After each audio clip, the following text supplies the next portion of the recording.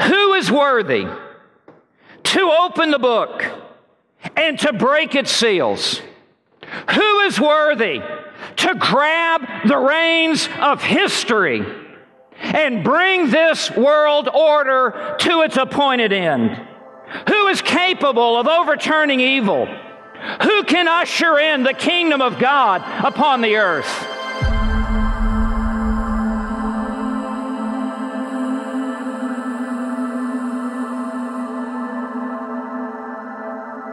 We need to present the gospel the way the apostles did. They turned the world upside down. For some reason, the world's turning the church upside down now. Maybe that's why.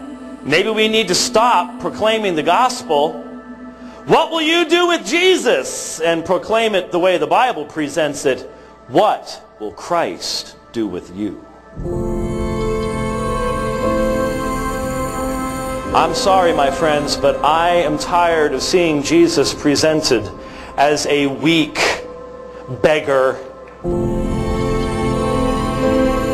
He is a powerful Savior, and the gospel is not a suggestion, it is a command. All have sinned. Why don't we tremble? Why don't we know how terrible this is? We don't know how much we've sinned in the same way a fish doesn't know how wet it is. We were born in sin. We were conceived in sin. We were born in a fallen world of sin. The only thing we've ever known is sin. Our society, as Scripture says, drinks down iniquity like it was water. We also live in a land that is rampant of the ignorance of God. They have no knowledge of God. We don't know who God is. We treat Him as though He were some sort of Santa Claus or a buffoon of a grandfather. And we do not understand that He is the Lord of Lords and King of Kings.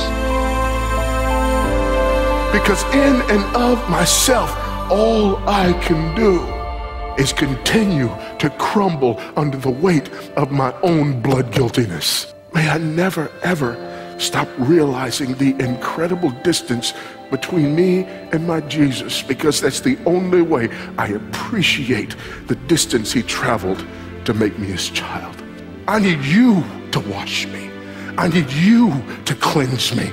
I need you to purge me. I need you to restore me. I need you to create in me. I need you to make me whole. I need you to love me. I need you to forgive me. I need you to save me. I need you to wash me. I need you.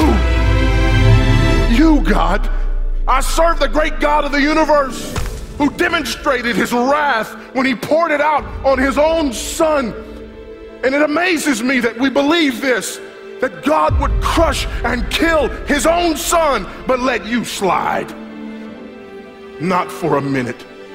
The spotless, sinless Lamb of God suffered and bled and died because of the wrath of God. That propitiation, the satisfaction of the righteous wrath of God, that's what was experienced on the cross. He has defeated Satan. He has defeated sin. He has overcome hell itself. He has defeated death.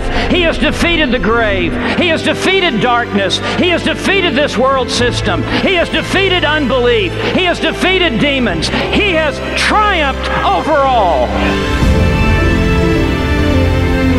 And by virtue of His victory at Calvary's cross and His resurrection from the dead, Jesus Christ alone is qualified to approach the throne and to take this book and to break open its seals and to execute all that the Father has written from eternity past.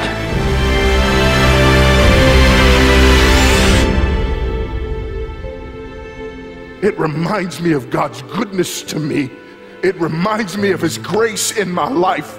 It reminds me of where I was and where I never want to be again. It reminds me that His work in me may not be complete, but it is effectual. I'm not who I ought to be, but hallelujah, I'm not who I was.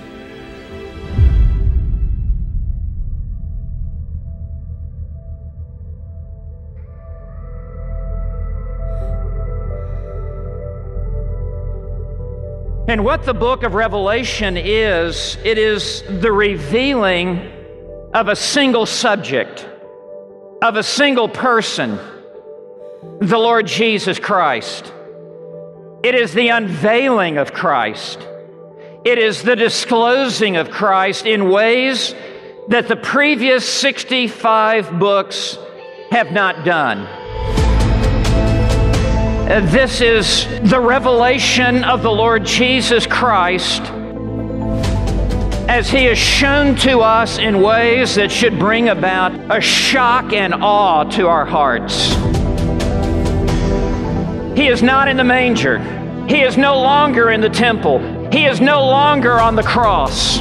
He is not in the tomb. Jesus is now risen. He is ascended. He is exalted.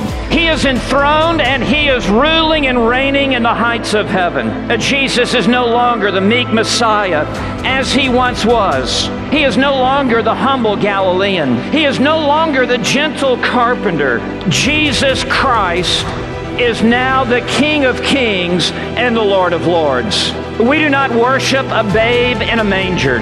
We do not bow before a corpse on a cross. We worship Jesus as He now is. And He is in the center of all that is transpiring in heaven.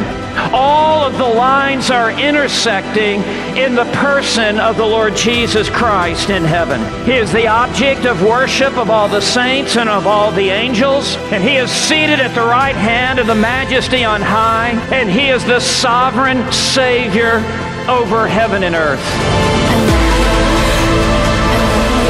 That the Lord Jesus Christ is our sovereign Savior means that He is the Redeemer of all of His people, and that He has purchased us with a great price, and none of us will ever perish. That He is the sovereign Savior means that He is the Lord of history and the Lord of eternity, and that He is the controller of all that comes to pass.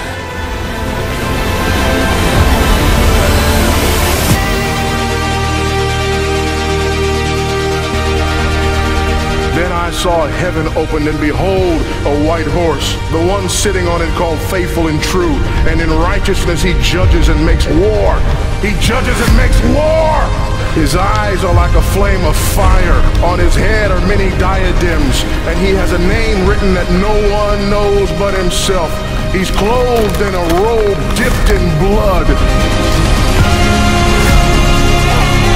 The armies of heaven, arrayed in fine linen, white and pure, were following Him on white horses. From His mouth comes a sharp sword with which to strike down the nations, and He will rule them with a rod of iron. He will tread the winepress of the fury of the wrath of the God Almighty. On His robe and on His thigh, He has a name written, King of Kings and Lord of Lords.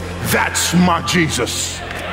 That's the God whom I serve, not the sissified Christ that's preached in pulpits around the United States of America.